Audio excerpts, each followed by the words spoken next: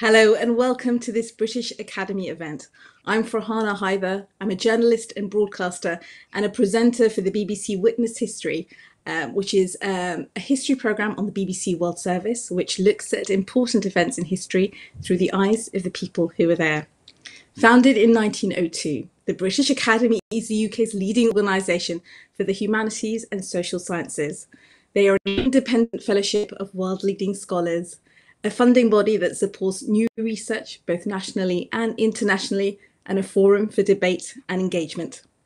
Today's event is the second in a series called Why History, in which we'll be joined by British Academy Fellows and funded researchers to discuss insights from the past which help us make sense of the present. I am delighted to be joined by Dr. Caroline Bressey. Caroline is a former British Academy Mid-Career Fellow and researcher in cultural and historical geography at UCL. Her research explores the ordinary lives of Black men and women in Victorian Britain, shedding light on the Black presence in Britain before the Windrush. She has also investigated anti-racism movements during this period in her book, Empire, Race and the Politics of Anti-Caste. It gives me great pleasure to welcome Caroline to our virtual stage for a discussion about her fascinating research. She and I will be in conversation for about 40 minutes before taking a selection of audience questions. If you'd like to ask a question, please submit this in the YouTube chat. You are, of course, welcome to tweet during the event and can copy in at British Academy. Welcome, Caroline. Thank you. So in this event, we're going to explore your work in the lives of Black men and women during the Victorian period. But before we dive into that, could you tell us how you came to be interested in this particular area? Well, actually, it began with statues, which very topical again. But I'm a Londoner, born and bred, and in my undergraduate days, I was interested in urban landscapes and public history, a sort of aspect of cultural geography. And I was wanting to do for my undergraduate dissertation something on representations of Black women in London's urban landscape. But what I quickly realised was there weren't really any. So I was interested to find out why that was. And part of that was thinking about the historical geographies of those women who weren't there and sort of thinking, well, where are the women that could have been sort of portrayed in that landscape? So although originally I started off perhaps more interested in the representations of history, more and more my work has focused in the archive on bringing that history to light. So in your research, you must have uncovered some wonderful stories and characters. Do you have any favourites? That's a good question, because I guess my favourites have perhaps changed over time. So in earlier periods, when I was perhaps more interested in thinking about who were these people missing through the urban landscape, I was pretty impressed by characters who are not badly known now. Someone like Mary Seacole, who it was a struggle to get a blue plaque or various plaques for her at particular times, but that situation's changed now. There is a statue of her outside St Thomas's Hospital now. I was interested in and very impressed by photographs of Sarah Forbes Bonetta, who was part of Queen Victoria's circle. Her daughter Victoria Randall was Queen Victoria's goddaughter. But more recently, as reflected in my more recent research, as you said, and it's research I always did, is thinking about more ordinary lives. And it's harder to pick favourites there because some ways don't know that much about all these people. They're brief references in newspapers or lines in pages, and I guess part of what attracts me to people is a little bit my imagination, the thought of what it must have been like to be someone working in the circus, or what it must have been like to be someone looking for work as a nurse, or working in a club, looking for work in a theatre, and really connecting in an imaginative way with really different people from all walks of life. So I'd be curious to know how you go about finding out about the ordinary lives of Black people during this period. I mean, I can imagine that that's really hard to find any information about them.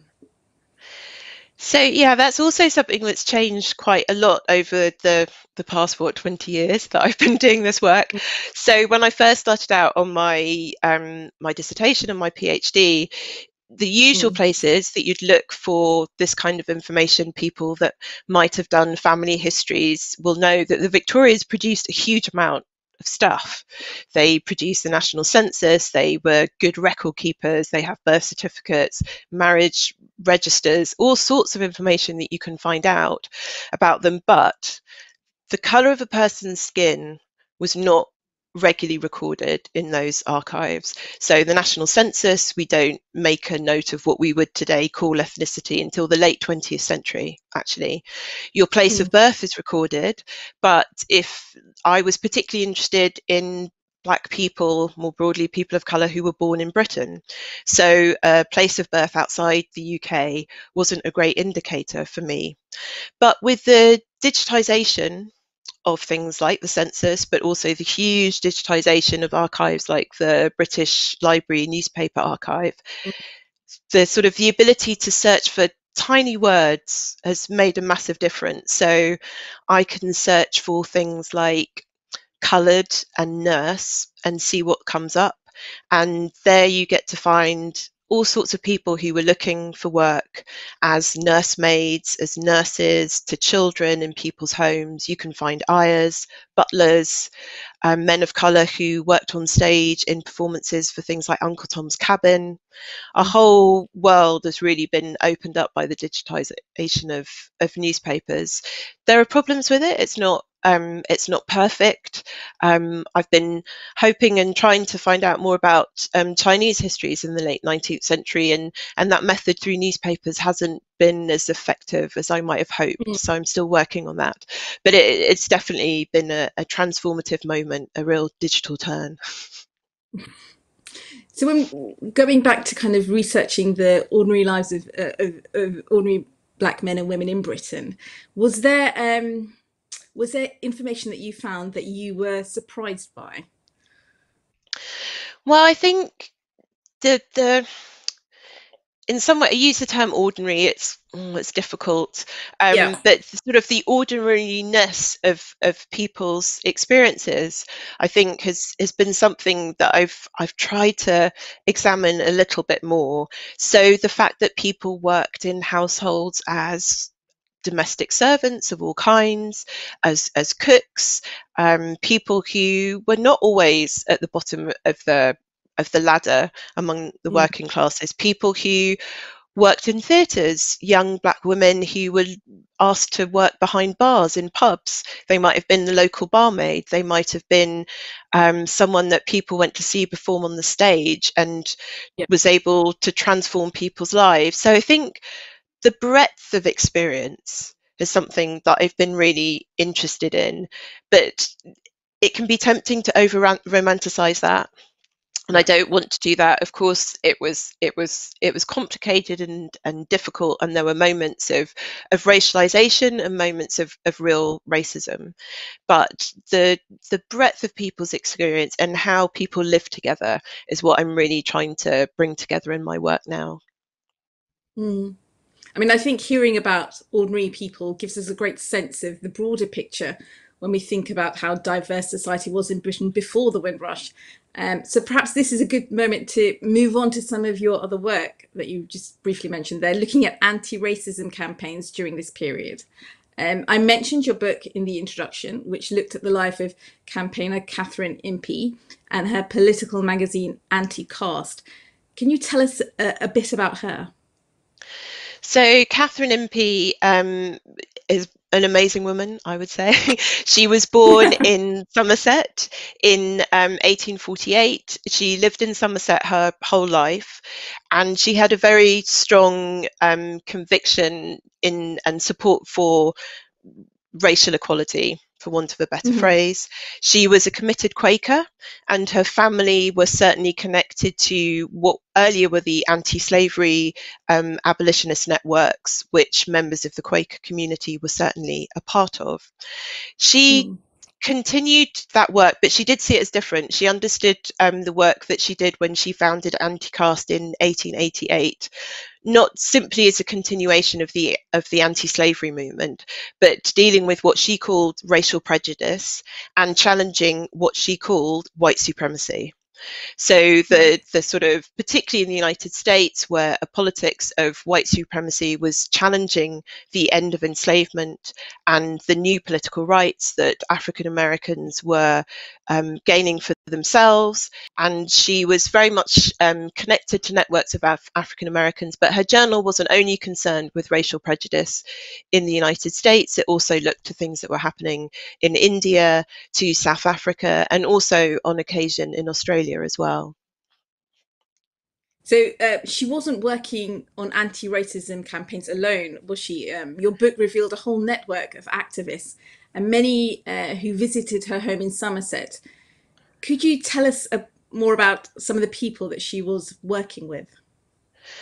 Yeah, so she did have this really interesting international network, and indeed her journal Anti-Caste, which was relatively small, she published it every month.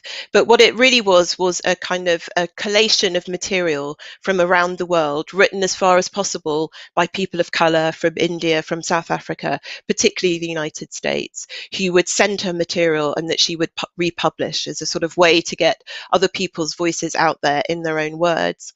So some of those people that she worked with, Ida B. Wells, people might have heard of Ida B. Wells, an early Mm. feminist, an anti-lynching campaigner who grew up in the United States, an African American. Her parents were born enslaved and died when she was relatively young, when she was still a teenager.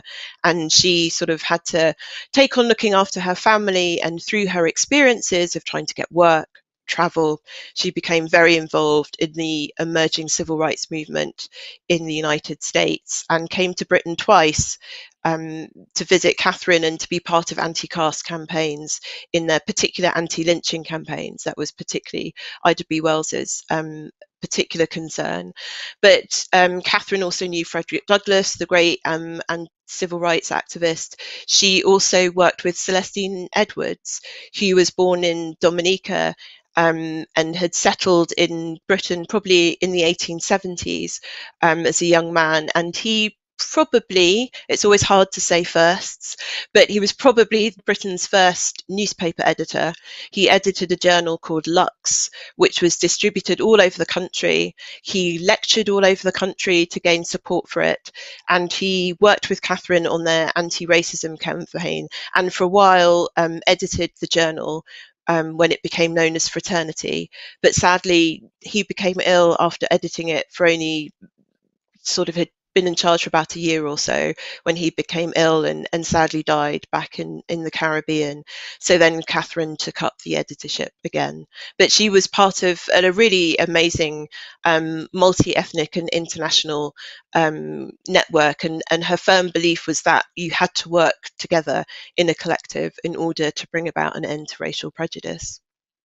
Yeah. So she would commission these people to write for her magazine.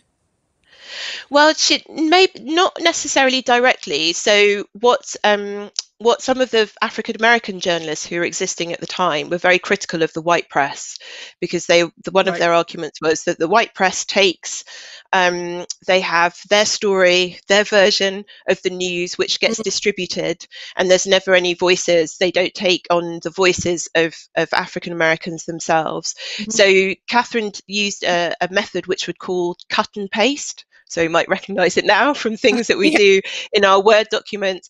But then it was quite I do. sneeringly looked at by the Victorians. So you would cut and paste material from other Uh, newspapers and put it into your journals. And though in some sort of newspaper circles that was looked down upon as people not doing original journalism for themselves, actually African American journalists praised Anti-Caste, because here was a journal that was taking their words without editing it, putting it into the public domain before, as they understood it, a largely white audience, and challenging what people were thinking and what they were reading. yeah, wow, fascinating. Really, really fascinating. So much of it still resonates at the moment. Um, we perhaps think of political activism as being more focused on urban areas. I'm wondering whether Catherine Impey was unusual in the sense that she was based in the countryside rather than in the city. Yeah, I think that's something that's certainly really interesting about her. Certainly in a history of women's publishing perspective, it's really sort of long assumed that women's publishing was centered around London, and much of it was, but it was also centered around other sort of major cities in the UK and different parts of Britain. So it was unusual. She lived on a farm in essence with her, which her following the death of her father, her sister ran, which allowed her to do her social journalism work. She was very aware that being a woman of certain means and being independently, not independently wealthy, but independently able to earn an income by helping her sister sell apples and seeds, is what they did mainly, allowed her Mm, to do this work and support the work of the journal. But it was almost entirely based in Somerset, except when Celestine Edwards took over. He lived in London at the time and it was based in London then. But her networks were centred around her life in Somerset. And she was aware that, she sort of says at one point, not being part of the metropolitan centre might have mm, been something that detracted from her ability maybe to meet all sorts of people. yeah. But still, it's one of the most radical anti-racist journals of the time. So she did pretty well even in the Yeah. countryside. So what happened? So what happened to Catherine and her magazine Anti-Caste? And why do you think? I mean, a woman that accomplished so much has been largely forgotten. Yeah, it's sorry, excuse me. Yeah, that's right. It's an interesting point. I think that works on two levels. One, I think it was because she was a woman. She didn't Mm, get married and she never had children. And so yeah. there was not much of her archive perhaps that was hung on to personally. Most of Hmm. what does survived as a family archive that was kept by someone, but it's not as extensive as it would have been. The amount of material that would have survived with the publishing archive has mostly gone. I think that's partly for two reasons. Partly because who it was probably not held on to in the way that it could have been, should have been. But part of the Mm, reason for that was because, as so many radical groups find, there was a massive split in the organisation of which she was a part. right. And by the Okay. time she by the time Celestine Edwards' death kind of triggered a split in the movement, and the unity of the movement dissolved, and so there were two journals in the end, and neither of which can be found in the British Library in their original copies. They just kind of petered away, and so Ron Ware, who had also written about Catherine Impey, sort of said, Ida B. Wells is one of the few people to have written about Catherine and sort of Mm, keep people alert to her presence. But I think if Ida B. Wells hadn't written about her and how important their relationship was in the 1890s, it would have been very difficult to pick up any trails on her at all. And that's an illustration of one of the limitations I spoke to in the digitisation process. So it's yeah. great that all this material is being digitised at the British Library, but the stuff's got to be there to be digitised. And things like the Bond of Brotherhood, which was another version of the journal, Fraternity, and Anti-Caste aren't there. And so they're not going to be part of this great new digital archive. And so perhaps they become even more marginal than they were before. Absolutely. Absolutely. I mean, there is much discussion now about being more than non-racist. Instead, people talk about the need to be anti-racist. I mean, I'd be interested to know what Catherine Impey's work can tell us about the concept of anti-racism Mm. during this period. Was there a defined idea? So, I mean, Catherine has really interesting ideas on this. So she called her journal anti-caste because she didn't want to use the word race at all. She's like, even Right. by evoking the word race, you bring to mind an idea that has no justification. So that's why she used the word caste, and as a way of trying to deal with this. And in the journal, she sort of uses inverted commas, she uses underlinings. Like Mm, many of us, she's trying to, what's the right word, what's the right terminology. Yeah. But she was also very clear, which I think does set her apart at the time, that racial prejudice, as she called it, was a white person's problem. So Right. racial prejudice had been created to support certain kinds of norms and relationships. White people had created those, and it was their responsibility to dismantle them. So it wasn't about racial equality being uplift for Black people, and once they reached a certain level, we could all celebrate that moment. That was irrelevant. It was about power, it was about opportunity, and that racial prejudice was a social construction. And she was very alert to those issues. And I think that theorization of thinking about racial prejudice is incredibly interesting and important in ways that we think about racial prejudice and how it gets dealt with and addressed by allies and people of colour today. I mean, and the language used as well. This her thinking about using anti-caste instead of racism, and how we decide to the language we use is so important, and she was very much aware of that. She was aware of it, but also just how difficult it is to overcome it.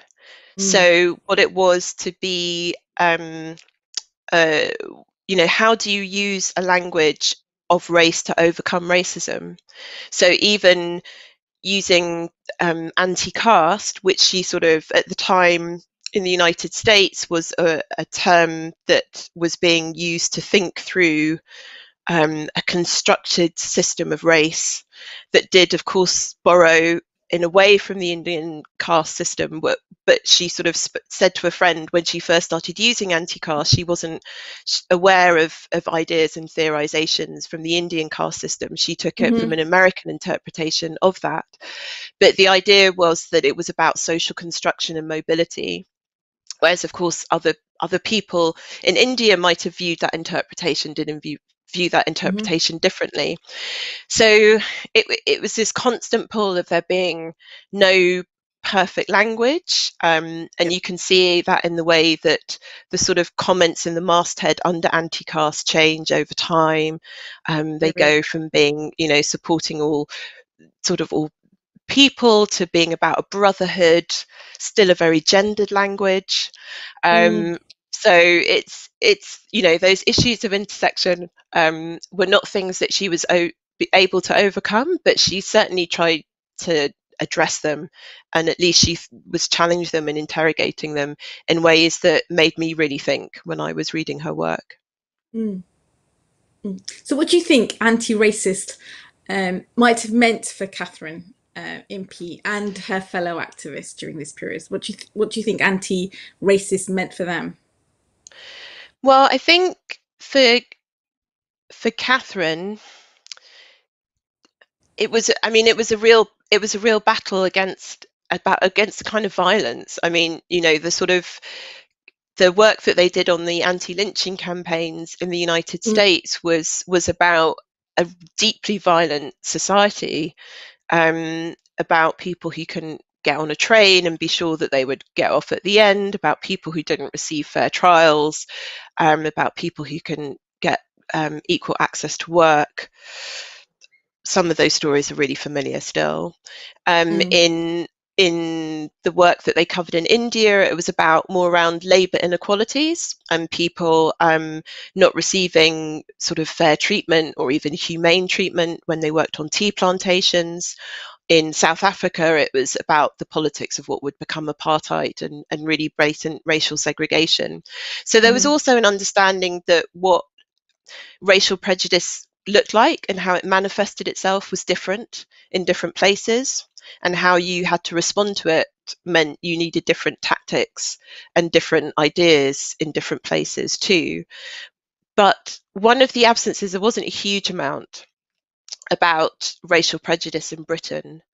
And I think Right. that's one of the absences in the journal. And it's a curious one. It's one that Catherine does address at certain points. She says it's not because it doesn't exist, but because it manifests itself very differently. But I think that is perhaps a moment where she wasn't particularly close to working people of colour in Britain. And maybe if she had been, that would have enabled her to find a way into hearing about other people's experiences closer to home.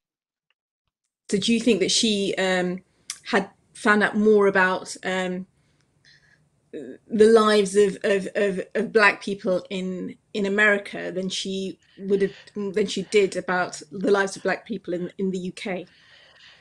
I think there was something in that. Clearly, when she met and worked with Celestine Edwards, who was was based in the UK for some years, that would have changed. And perhaps if he hadn't died, that just the way personal relationships really affect activist movements. If he hadn't died, that might have really changed. He was certainly very connected to a broad working class movement. Thousands of people used to come and hear him speak about all sorts of things, from religious texts to Darwin. So he was very popular, and surely they would have had conversations that might have challenged her ideas. But she certainly had very personal connections with African Americans. And I think also the United States at the time was a really violent place.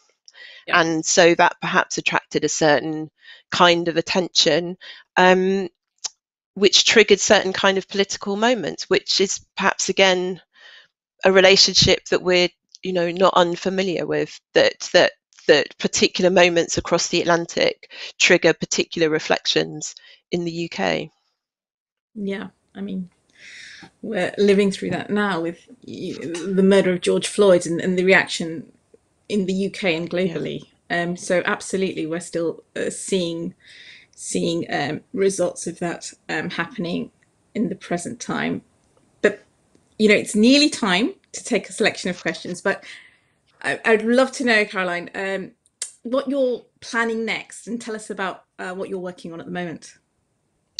So what I'm working on a couple of things, which has changed direction a little bit, but I'm working on a sort of big project, which is what I was supported through the British Academy Mid-Career Fellowship, was writing up these stories on sort of ordinary working class people. But I've been working on trying to make it into a narrative that's not so academic and is Mm-hmm. more available, I hope, for a broader audience. There's such great stories about people who worked in the circus, people who were, as I mentioned, working as actors on stage in Uncle Tom's Cabin, people who worked behind the bar as barmaids. So, but that's been a really different process for me, and a really different way of writing and thinking through my work, and not having so many footnotes. So I'm sort of working through that, and it's been really great and a really enjoyable experience. And I think I'll probably be continuing that, but I might also go back to statues. One of the things Catherine Impey and Celestine Edwards wrote about, they were both very, very critical of Cecil Rhodes. And I've been sort of very interested in the Rhodes must fall debate about sort of how much justification has kind of been given to, well, he was a man of his time, people weren't critical of him then. Catherine Impey and Celestine Edwards were deeply critical of him. They weren't the only ones at all. And I think actually going back to thinking about a broader history of sort of anti-racism might be something that I go back to again as well. That all sounds hugely interesting. I look forward to finding out more about that later as you're working on it now. Caroline, thank you so very much for a fascinating conversation. So we're now going to open up to audience questions, and I'll choose a selection to put to Caroline. So already a couple in. Caroline, someone would like to know more about the Black presence in rural areas in the 19th century. Is there any information on how people of colour were living in the countryside and what sort of jobs they were doing? So that is a very good question. So because of the way the census is structured, we're never, I would argue, ever going to know how many Black people lived in Britain. That's just not a kind of demographic statistic we're ever going to have.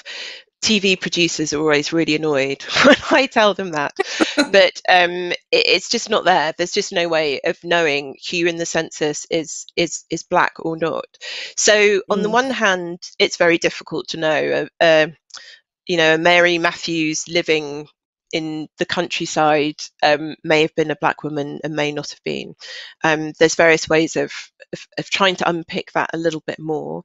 There were I guess in some ways the answer is I couldn't tell you about any particular jobs. There were certainly people who did work as farm hands, but whether they're one-offs or not, it's hard to Mhm. know. There's certainly people who worked as domestic servants in large country houses and country estates. That had been something that is happening from the 17th, 18th century all the way through to the 19th and 20th century. And you can certainly see in the adverts that I've looked at in the 19th century that there is still, it would still seem to be that there's an association of black men working as butlers, working as coachmen, which slightly harks back, perhaps rather uncomfortably, to some of the stereotypes of black men who were enslaved, and the kind of representations they had and jobs roles they had on 18th century estates that belonged to people who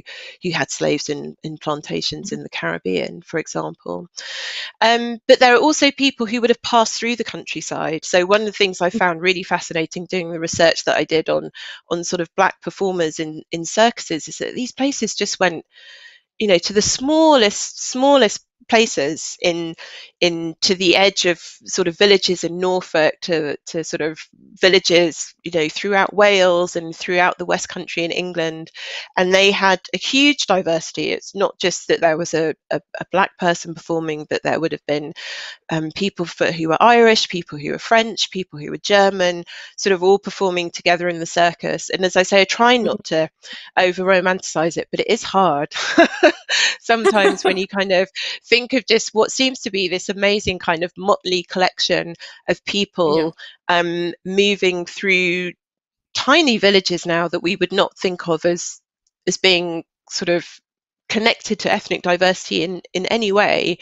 And sort of really seemingly welcoming and enjoying these sort of great celebrations of art and daring that was sort of part of the Victorian circus.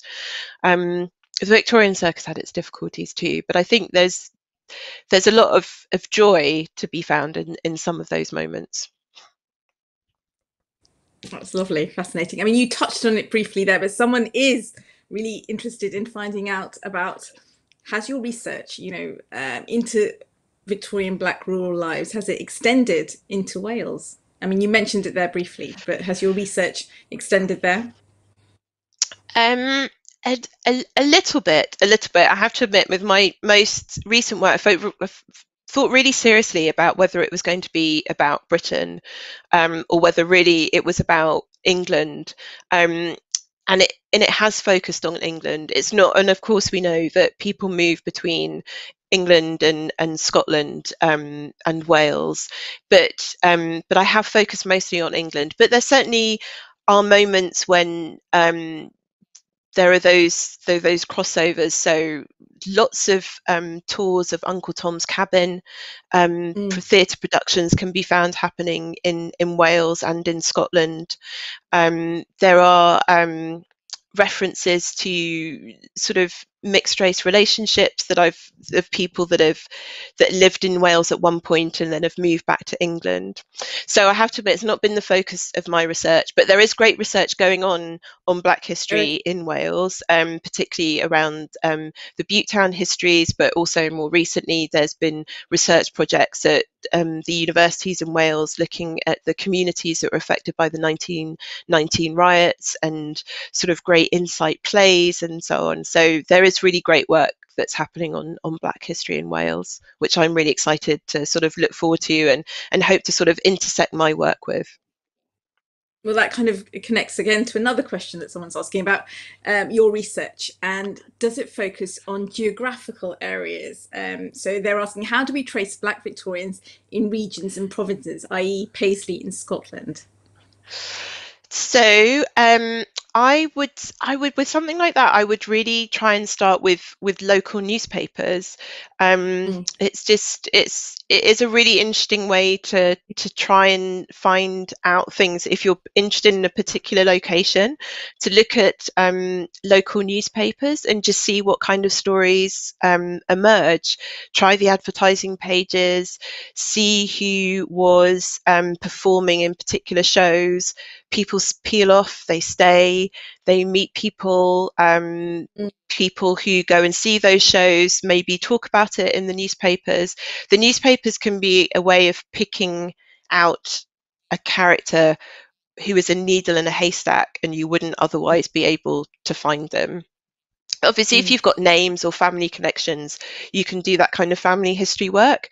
But if you're just kind of thinking about, I wonder who might have been here, the newspapers can be a really great place to start with. Great. A research project there for someone to start delving Yes. into newspapers. Tell me what you find. Let Caroline know. Yeah, let me And know. this is an education question, Caroline. So someone's asking Black Victorians. What books would you recommend to teach to primary school children? Oh, does it have to be books? No, I I say that. suppose not. I mean, Is it just is think so one of the I did once do a workshop with teachers with the history teachers, and one of the ways we thought about doing it was looking through local histories of institutions, because the mm, Victorians did tend to have good institutional histories and they quite often have photographs attached to them, and they usually connect to local people. So one thing that we did in that workshop is to look at the histories of a local asylum, and you can find quite interesting and a sort of breadth of diverse stories there. So it's about a local place which may or may not still exist. Perhaps if it's been turned into luxury flats, that's something interesting to talk about. It might be something mm, that the kids' parents remember people who might have worked there, but also medical records, although they can have difficult histories in them, they can often they do sometimes reveal quite a lot of information about people. So were they married? Where did they live before they came into the asylum? What were their sort of kinship networks? So mm. if you're sort of thinking about local history projects, the local workhouse or the local asylum or the local hospital can be a great place to start, particularly if the archives are in a local sort of archive centre that you can one day access. Not at the moment, sorry.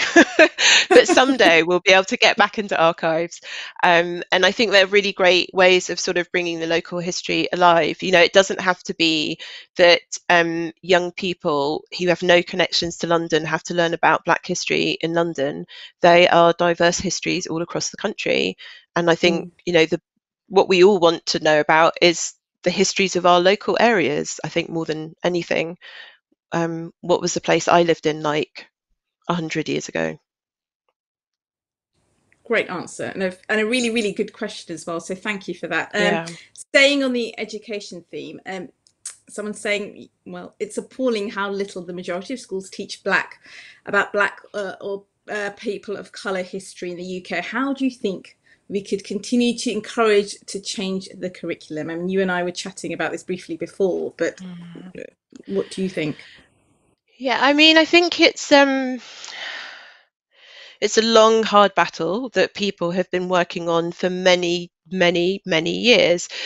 Yeah. There are more, perhaps more successes than initially people realize. So there are opportunities in the curriculum for material to be taught, perhaps say around migration.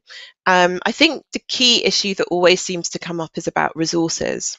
So Yeah. perhaps there might be space, but if the resources aren't available, what do we do? And of course, it's fair enough for me to say, oh, you could do a great project about your local asylum, and a teacher says, I have no time to put together material on a local asylum. And that is perfectly true and perfectly fair enough. And I think thinking about how we produce resources. So there's been a great website created called Migration Stories, where there are sort of a whole range of migration stories available, which is a good place for resources, some of it aimed directly at teachers, but more generally. But I think it will be an ongoing battle, and one that is going to change as well, right? What we think are important stories to be told now aren't necessarily what we think will be important stories to be told in 20 years' time. So I think it's not about fixing a history that's to be told, but it's about opening up the opportunities for people to be taught Mm, different histories, and most importantly, to give people the tools to think about history critically. yeah, absolutely, absolutely. Um, an interesting question on the census, actually. What someone's asking, why exactly did it take so long for ethnicity to be recorded in the census? This seems in opposition to the one drop rule in the US. So why was that, Catherine? Um, I don't know. I think it's a really interesting question. It's not that the Victorians weren't interested, and in parts of the empire, um, what we might sort of think about as ethnicity was recorded, although not always successfully. Um, but um, but in other parts of empire, say in South Africa, um, Mm, asylums were segregated according to the colour of a person's skin. In Britain, nothing like that ever happened. Um, in the United States, the census certainly was very important in recording where people who were identified in particular ways through the one drop rule, for example, were located. The British census, or yeah, the census of England and Wales and Scotland weren't set up that way. Um, so and but I don't think it's right to say it's because they weren't concerned about it, but it clearly didn't concern them in the same way at home. right. But it's different. The French census is also very, the French census still doesn't collect that information. Um, so To this day. it's the way it sort of fits into national psyches, and the role that it's seemed to undertake is important in the politics of that, and how it changes over time is important. So when people start to fill it in for themselves, when they're recorded by other people, when religion comes in, all those kinds of things reflect particular things that are considered important at particular moments. And there's particular reasons why in the 90s ethnicity is perhaps seen as important. But it'll be interesting to think about whether we think that was a good thing or not in 50 years' Mm, time. It will certainly make the research easier. yes, which is a good thing. Yeah. And and Caroline, more broadly, a broad question here: how were Black people treated in the Victorian times as a whole? Is it? Are you able to answer that? I mean, I think it's really hard to make that kind of judgment. I think people's experiences were different. Um, some people died in racist attacks. Yeah. Some people married white men or white women and had families that have generations of descendants that still live in Britain today.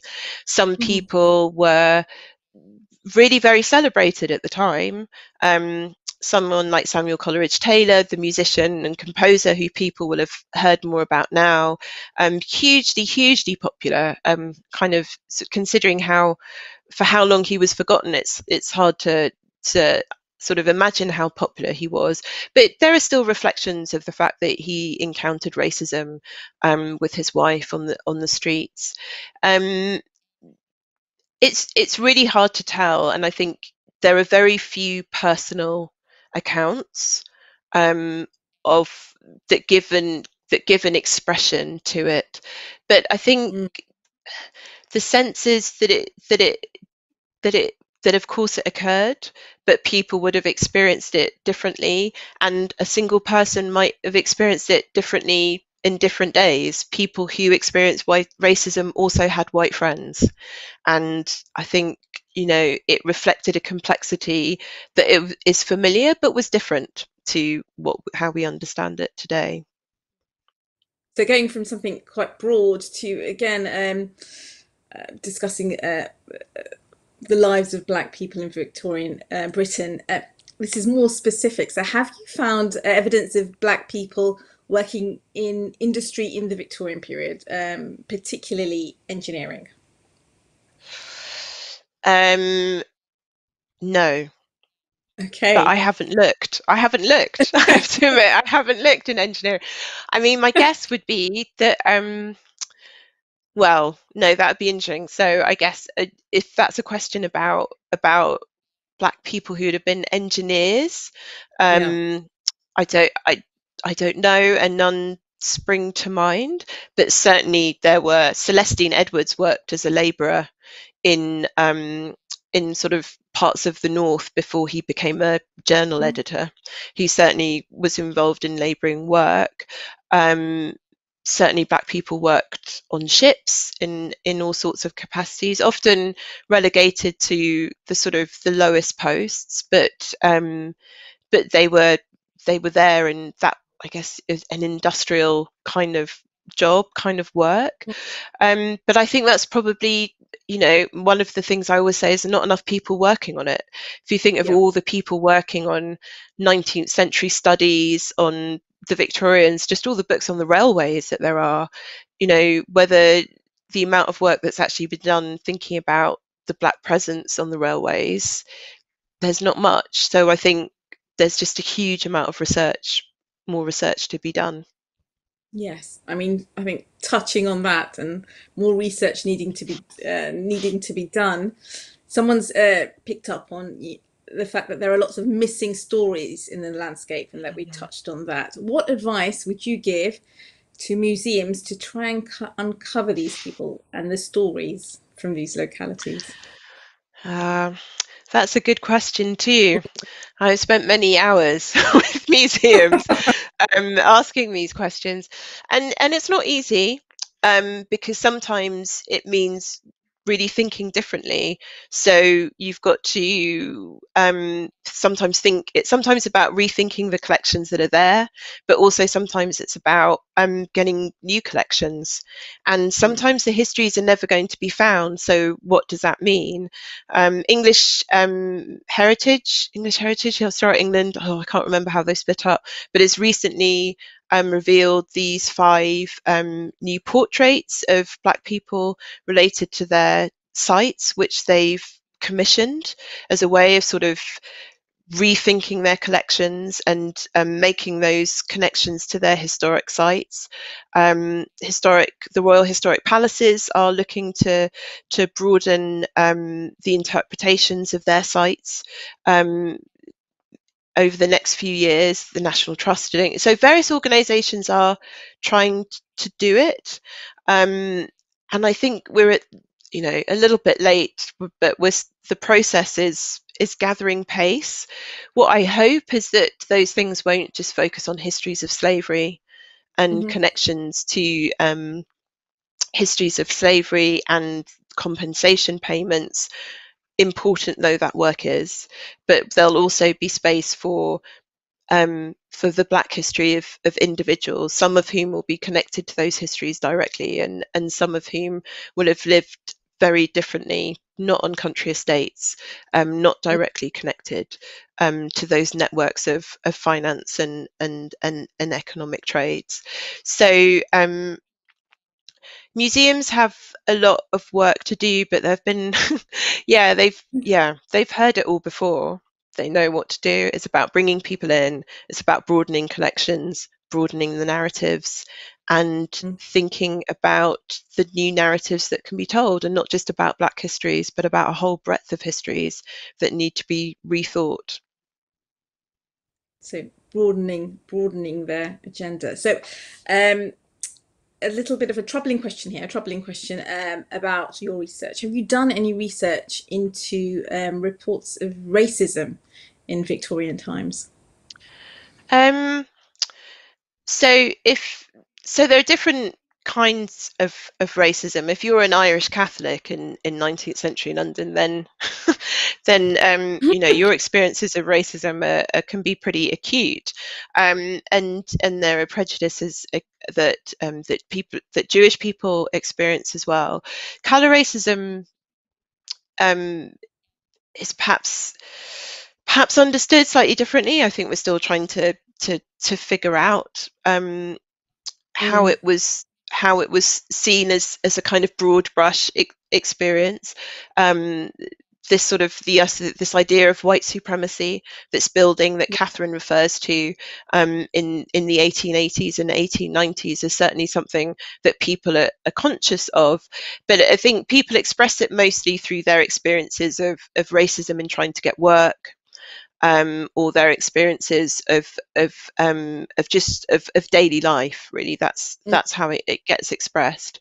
There are there's the case of a woman that I've looked at called Grace Ann Stevenson, who was a domestic servant, and she committed suicide in the early 20th century. But in her mm, suicide note, as it was reported by the press, she does reflect that, and on the fact that she faced racist taunts on the street and she was tired of it.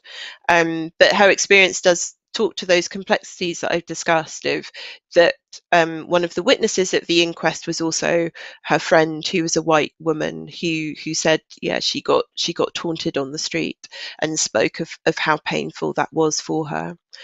And then another case, again in the early 20th century, of a case of a couple who go to court because their landlords try to throw them out, and one of the witnesses there is the mother-in-law of the black man in the case, and she's a white woman, and she says that she believes that the landlord's trying to throw them out because they are a mixed couple.